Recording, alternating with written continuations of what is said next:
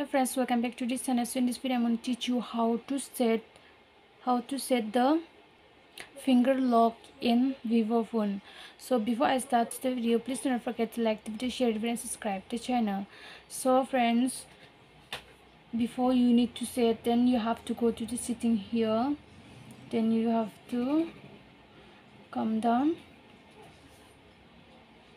then you see here security, so you have to press this one, then you have to come down again.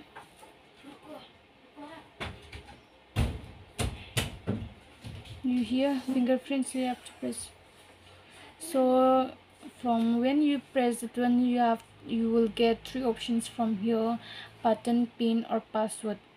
So I will press this one, so you just need to press it, then you have to click next, then you have to confirm it again here, then you have to confirm, you have to press this one, so you have to press done,